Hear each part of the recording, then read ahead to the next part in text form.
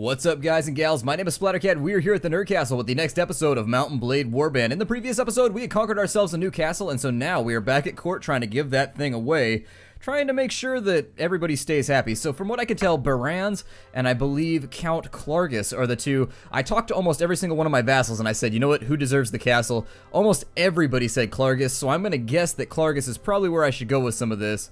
There are so many lords here right now.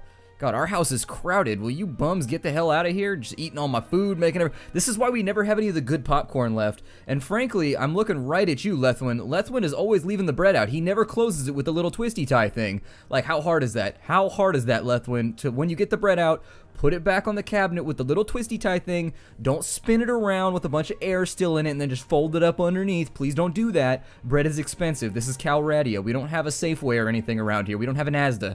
Let's go ahead. I had to make that make sense for everybody. Safeway, and then I went straight to Asda, and it's all good. Let's talk to Deshavi. We're not going to be taking on any lords anytime soon. Do we have anything? Okay, everybody's getting along, which is good. I want to... We got to grant a vassal a fief, and so we're going to be giving away a Beluga.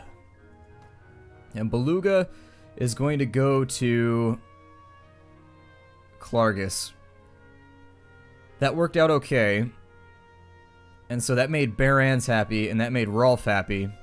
Made Claria, okay, so it made him really happy, and I didn't have time to read the rest of it, so let me drop this for just a second, and we'll take a look at our message. I hate it when it scrolls too, like, when I don't want the logs around, it's...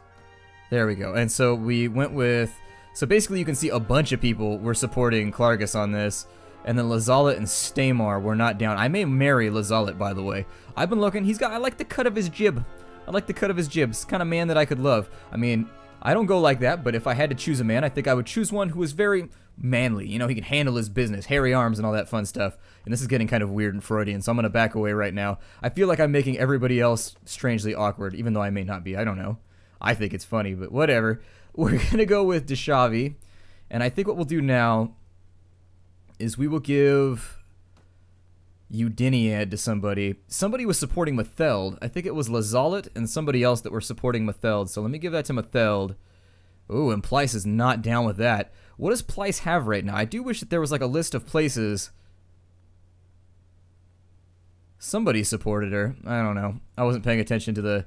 We'll give it to Matheld anyways. She's been having a lot of trouble like kind of wrangling up troops though, which is... She's never been that useful, which is why I always kind of stand away from giving her more stuff. I think what we can do is, let's take a look at our reports here. A lot of people are kind of grumpy with us, but I'm not going to kick them out. Pleiss, I would rather take another lord. I need to find a list of the lords who really respect you based on honor and they don't lose reputation when you give out lands, because there are a specific list of lords. But anyways, let's marry Lazalet right now. We'll get that underway. And so we need to say, I wish to ask you something. Actually, no, well that... I need to look into the long-term effects of this. We'll wait on that one until next episode. I'm going to go ahead and do a little Google-foo and figure out, because the thing that I'm worried about is maybe it'll incorporate all his lands into mine now, and then I'll have to take care of them, and I know he's got, like, castles and things, and I don't feel like managing garrisons, so we'll see what happens right there. The other castle that I was really kind of interested in taking at the moment was going to be Jerb, which would give us a really, really strong central ribbon running. I mean, we've got a huge kingdom right now. We are straight riding out on Calradia. There's definitely, even the larger factions now should probably be a little bit worried about us. We've got ourselves 3 capitals. We've got more castles than I can count. Okay, well, more castles than I can count on one hand, which is about as far as my counting goes in most cases anyways. And so I think with where we're at right now, I may assemble the army one more time, and we may go after Jerb and see if we can take Mazin as well, after which point we may contact Vaegirs and say, listen, we can stop this right now. Like, this doesn't have to go any further. I mean, this could end right this second. This could end right this moment, and you could walk away feeling mighty fine about yourself. It's only you that's in the way here. And so once we have that awkward little conversation, it's kind of like that I found this in your room conversation that your parents had with you when you were a kid, and you were like, that's not mine. No, they're like, it's under your bed. And I was like, Josh left it here. And you don't even know anybody named Josh. They're like, who's Josh? Be like, what's Josh's dad's phone number? Josh doesn't, I had the worst, I look back and my excuses when I was younger were just like the worst thing I've ever seen in my life. They were really bad. Oh, there's a ransom broker here right now. Well, maybe I should make use of that. Let's go ahead and sell off some of these guys that are just sitting around down in our barracks. because we do have quite a lot of people that are awaiting their sale, which is not the nicest thing to say in modern times, but you know what, this is medieval times, so I guess selling people is semi-okay by cultural standards at this time period. I mean, it's probably not going to make you super popular. Watch that money flow. There it goes. I mean, we don't really need it. We're so rich at this point that it's like, whatever. I would love to see a readout of how much money like every king has, but I don't actually think the other kings have money. I think they just spawn units for themselves. I doubt that they're even part of that mechanic. So now this place is no longer housing 1 million inmates. Got a little bit of extra space. Why would you keep your beef on the wall right there? Is that what they did in medieval times? They just hung it from the wall in the tavern? I don't know. It doesn't seem very sanitary. And you know that bread up there has got to be just stale as hell. There's no way that bread is that cheese or is that I think it's bread. It's definitely bread.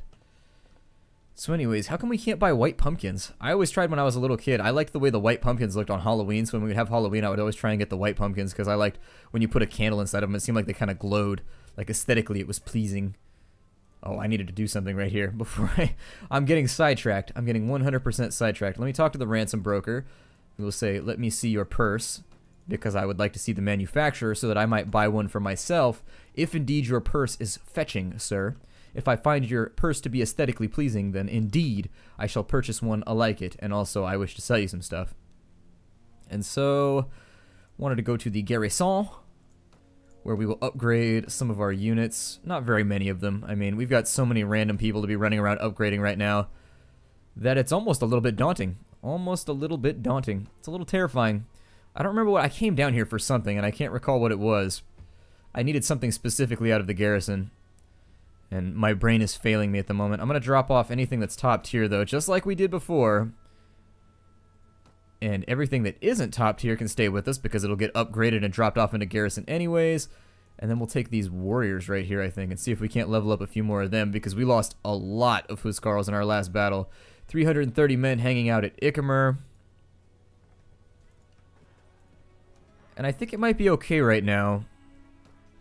Let's just go ahead and patrol the kingdom. I think that's the thing that I'm going to do. Let's just make sure that Vaegirs isn't doing anything crafty right this second. And once we've done that... We're being sequestered still, which is no fun. I don't like losing money, but once we do that, let's go to Qdan actually, and let's see what kind of gear we can buy. I wanted to go shopping for new gear in this episode, and I think that's what I'll do. I've got so much money at this point that I can basically buy anything that I want. Lordly Serenade Armor, nah. Corbully, nah. Nah. The 9 right there is pretty good. I'll buy those. And so now we have Vanbresses. We're looking a little bit better. The Winged Great Helmet is better than what we have, but I prefer to find like a lordly version or a thick version. So there's 5 grand gone. And then we'll swing on over to Kura because it's an ironworking city and they may have some pretty good gear over here. The Kingdom of Vaegirs offers you peace. Hell yeah, we accept peace. So we're going to go ahead and enter a period of peace right now. And this is one of those times where I typically just bypass the next 2 or 3 weeks in the episode. We've got about, we'll go 17 minutes left into this episode. But what I tend to do whenever we're at a period of peace, because nothing interesting is happening, is I just kind of ride around and I handle all of my kind of paperwork. Just handle the bureaucracy of running a kingdom, and it'll work out. In general, that seems to work out pretty well. It keeps you guys from having to suffer through, 5 episodes of me riding around in circles fighting bandits and leveling up my soldiers for the next campaign season. And then simultaneously, it also allows you to jump just kind of from campaign to campaign and make sure that everything is being orchestrated the way that it needs to. Not really interested in any of that. We'll go to the armor merchant, and let's see what he's got. A thick coat of plates. It's only 2 armor better than what I have. I would rather actually have a plate mail suit if I'm trying to upgrade right now. Those boots are not that much better than what I have. I don't like the veiled helmets. They look weird. I do wish that there were just appearance slots. Like you could just equip things and you would appear like a certain way. But not in the game right now. So we're going to ride around. Let's go back up to Vercheg and we'll see what they have. Since we're all at peace right now, we don't have to worry about anything terrible happening within the confines of our kingdom. We don't have any evil lords with us right now that just lose reputation from time to time. So all things considered, we're in a period of relative peace. I think the next person we'll probably go to war with, I can almost guarantee you, we want to be careful about who we squabble with right now. For the main reason that Vaegirs is coming back. We've taken so much of Vaegirs' land that there's simply no way that Vaegirs is not going to declare on us in the near future. There's probably no way that the Kurgits are not going to declare us in the near future either, although that would be a tremendous bout of folly on their side, just based on the fact that they only have 2 castles left, and we are going to wipe them out so swiftly and so nastily if they try anything like that, well, my goal, I mean, they've got a lot of lords right now, and so I'm of 2 minds about the situation. On one hand, they do have a lot of lords right now for, like, how little land they have, but on the other side, they only have 2 castles left, so if I could rush and wipe out those castles before they conquer anything else, then I do feel, God, they got nothing here either, I do feel as though we could eliminate the faction altogether, and then they'll become another red faction, just kind of random lordless people riding around. I don't know what happens, I think the king just becomes a generic lord, at which point, and I would probably try and recruit him, because his massive army seems as though it would be really, really useful for me. There's no... I thought maybe there'd be a tournament going here right now, but it doesn't look like there is. That's unfortunate. Anyways, I'm about to make a cut right now because I, unfortunately, well, very important phone calls being what they are, it's ringing and I don't feel like getting yelled at today, so I'll be right back. Okay, so we're back here at the Nerd Castle. I'm sorry about that. I really try not to interrupt episodes because I find it to be incredibly unprofessional. I don't like it when my favorite LPers do it either. I mean, I don't complain. Like, important stuff comes up mid, and this is just like YouTube life versus real life, and it's one of those things where, well, sometimes you gotta handle real life stuff. But anyways, we're back now. Everything's okay. We're gonna continue as we were going before. We're trying to buy armor, as I recall. And so there's some lordly plate boots. That's gonna get me up to 39. They cost me 40 grand. Woo! Them some expensive shoes right there. Nikes ain't got nothing on that. There's some thick banded armor, so we'll take the lordly plate boots. That's going to put me down 40 Gs. We'll keep those boots to give to somebody else. As of right now, we've upgraded our gloves and our boots, and our leg armor going up by +9 is actually a really good thing for us. That's going to make us quite a bit more resilient on horseback, because a lot of the blows that you take from horseback from infantrymen are to your legs, and so as long as your leg armor is looking okay, you tend to be alright. There's 30 more Gs gone. God, I'm gonna cry if we lose. If we lose Qdan right after this, I'm just gonna be like, you've got to be kidding me, because that's my main base for all of my cash. I get like 14,000 dinars from there every single week. The next town over, let's see if they have anything for us here. They have battered plate armor. Not really interested in that. They have a thick great helmet, but it's not that much better. You got to get a winged helmet is what we're actually looking for. Yeah, nothing here is going to be useful for us, so we'll head on to the next location. I think the next place that I want to hit is, we'll go down to Provin. They tend to have like plate mail and stuff around here, because as I understand it, Provin is supposed to be... What is this? Oh, I'm sorry. The Swadian areas are supposed to be French, from how I understand. At least that's what people have told me. And so, I'm going to go to... They've got battered. Why is all of your armor battered? And they were like, well, we've been getting our asses kicked, man. All the armor around here probably pretty beat up at this point. You don't have to be so indignant about it. Sell me better goods. I mean, the word good is in the word goods, and you're selling me bads right now. I don't want bads, I want goods. We've got thick mail boots, still nothing. The Corbully can sometimes be really good if you get a lordly virgin. Nope, nothing there either, so we're going to keep on running down to Uxkhal, possibly. Who Ux is, I don't know. Apparently at some point he gave a call and then he got himself a city named after him. Thick Mameluki mail, not really looking that sexy to me. I don't like the Mamluk mail. Plate mail is a little bit better, but I'd rather find a lordly suit of it, or a suit of it that's thick. So I've got a lot of money to throw around, so I would rather just do my final upgrading right this second. That's what it's going to look like. I don't like the way it looks on characters, by the way. The plate mail, I feel like it looks ugly. My favorite is this right here, the coat of plates, and then I also like the Corbully. So if we can find one of those, I'll be a lot happier just based on aesthetics. I'm one of those people that when I play MMOs, if my character looks ugly, I just stop playing. I can't stand it. Like, all the armor has to look cool, and so that gives you a little glimpse into my mind. So don't go crazy. Don't look into the storm for too long, but I mean, that's how it works. As I kind of rationalize things. Nothing here either. The armor supply as of right now is quite poor. Luckily we've got loads of food to keep our troops happy while we hike all over the landmass, so they shouldn't be too grumpy with us. We've got a Corbully right there. Nope, still nothing here either. Wow. Kind of a bad run right now. Typically when I want to buy the top tier armor in the game, I don't have too much trouble doing it. What I do like about some of the mods, we'll talk about that while we ride around, is so for example at Florus, when you play in tournaments, every time you win a tournament, you get a piece of gear that's just like ridiculously better. Like by comparison, if you wanted to put in Diablo terms, like the stuff you could buy from the store is like a yellow. The stuff you get in Florus when you win tournaments is basically like relic type It's relic type shit. Like, it is amazing. I almost balked right there, but then I realized I could say that word on my channel because it's mine, and I can say words if I want. We ate food, so let's buy some cabbages. Just fill in the gaps right there so I don't have to make this run later on. We'll go to the armor merchant and a coat of plates that is equal to ours but in a different color. A reinforced great helm. That'll put us up to 57. I think that's about on cue with a reinforced winged helm as well. It might be worth it. It might be worth it. It's 12 grand. I don't know. I would still run around, and I would prefer to find like the best thing that we possibly can while we're out doing this already. Are we in Yalen? Did we even hit Yelkala? I think we did. Well, that doesn't leave us with a whole lot. I guess we didn't hit Dirham. We'll go check Dirham, and if Dirham doesn't have something that's going to be useful for us. One of the things I love about Florist, though, is that there's some really, really cool armor models. There's one called a... I always buy it every single game. It's my favorite armor I've ever seen modded into Mount & Blade Warband. It's a Vaegir armor, and it's got like plates on the front of it, but the shoulder pads are just this giant fur mantle with like a furry cape on it, and I buy it every single time I play the game. He's got like Warhammer 40k looking chains like slung around your shoulders with like medallions and things hanging from him. It's really, really badass. I buy it every single... I forget what it's called. It's called a... Oh, I don't know. It's called like a Kupak or something like that. I forget what it's called, but it's the most awesome armor I have ever seen. A thick core bully is actually only on cue with what we have right now. That's disappointing. The plate mail is a little bit better, but it's crude, and so I can only assume that that allocates our cursing skill up slightly high. Did I make that joke? I always forget. Sometimes I don't check jokes off the list mentally, and then I reuse them, and I feel like a jerk. And right after, I knew it. Right after I buy gauntlets, I'm going to find better ones. Damn. Well...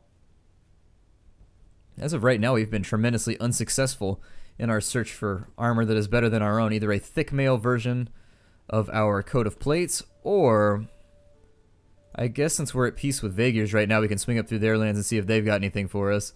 Have a peeky, sneaky, sneaky, and there we go, to the armor vendor. Crude plate armor, that is in the top left corner, and so that is the best that they have to offer. Now, interestingly enough, the crude version is better than anything that I have, but... Still. Buy some dried meat while we're here. I could buy some date fruits. I love dates. Dates are delicious. There's a date farm in California. Down whenever I work in Death Valley, there's a place called the China Ranch Date Farm out there in the middle of the desert. And I always swing through it whenever I'm down there. It's delicious. Just the stuff they make. It's just this little shack, too. It's a giant date farm with just a little house on it. And you just walk into the people's house. And they've got like a storefront in their house. And you just buy all the stuff related to dates that you could ever want. It's pretty cool. It's one of those weird little treasures you find while traveling around that most people don't know about. But if you're ever down in Death Valley, look up the China Ranch Date Farm and swing through for a little bit. You won't be disappointed. Get a date shake. It'll be awesome. It'll be amazing. A reinforced core bully. At the price that's being sold for, I don't think we can justify the benefit. So basically, at 40,000, we could get ourselves a thick thick suit of plate mail, which would be closer to 60 armor and probably about 20 leg armor. It'd be pretty close. The core bully does have the benefit of having, I think, the best leg armor in the game. Pretty sure it has the best leg armor in the game. I may go for it just because I'm tired of riding around and I don't like the way the plate mail looks anyways. Let's do it. I'm just gonna buy that. We'll save that coat of plates for somebody else.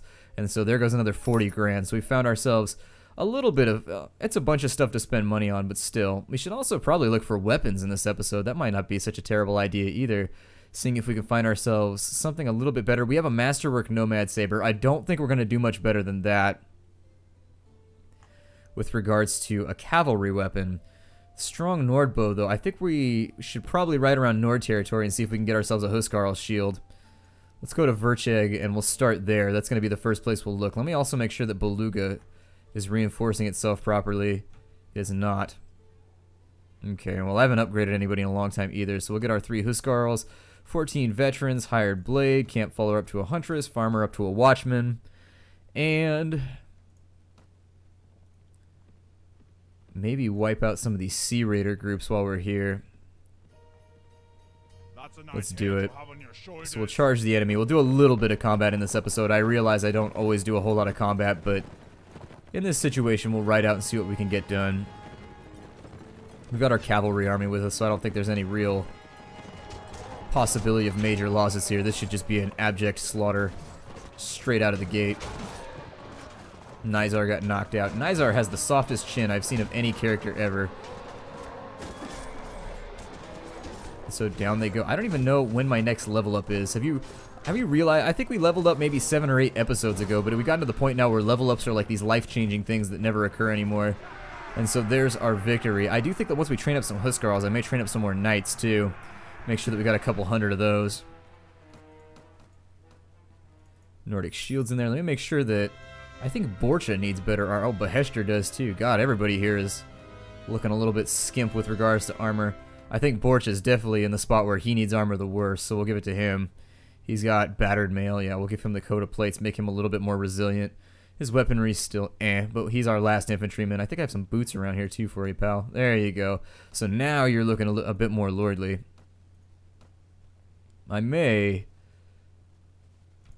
do 1 or 2 more of these just to see if we can clear some of these guys out.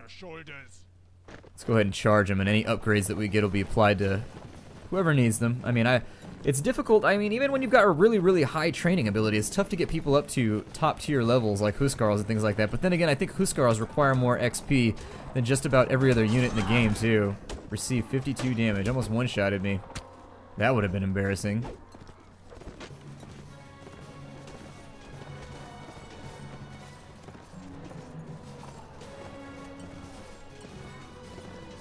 I do wish, one of the features that I always wished they had in Mount & Blade Warband, while we're on the subject of like mods and things like that, is I always wished that you would gain experience. So for example, let's think about it like this. You've got a menu in which as you use different units more and more and more, you get points that you can apply to those units, meaning that you become more experienced at using them, and you apply those points into making those units better, but only when under your command.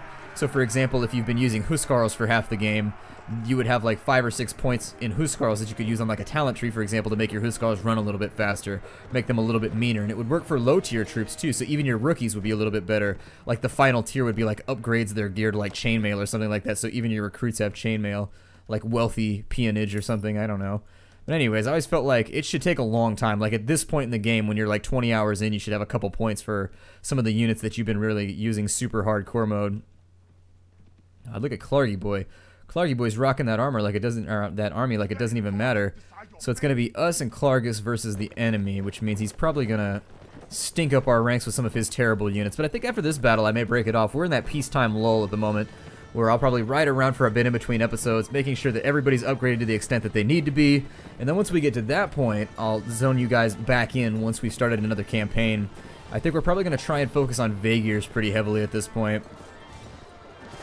If I can run them out of the northern reaches, I think that'll put us in a great spot to fight with Nords.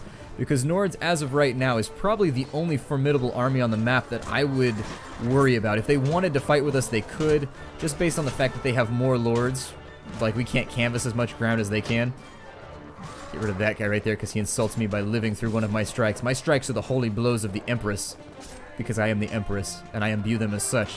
And so you will die, sir. Oh, there he goes. He's like, I'm on it, and he just falls over. It's like that guy in Austin Powers. Like, you don't even have a name tag, man. They just fall over dead the second they see Mad Dog McGriddle coming. They play dead. It'd be nice. It would save me a little bit of trouble and time. But anyways, we're going to break the episode off here. Let me see who needs to be upgraded first. How did I lose? I was at 121 before as my company size. How did I mess that up? I've done something wrong. Oh well, we'll upgrade our sharpshooters, veterans ready to become Huskarls, warriors ready to become veterans, which is always a good thing. And from there's no more room for you guys. I wish I could take some of these because I do like the fact that they turn into Hired Blades and Sword Sisters, because those are both units that I love. I really, really love Hired Blades, but oh well.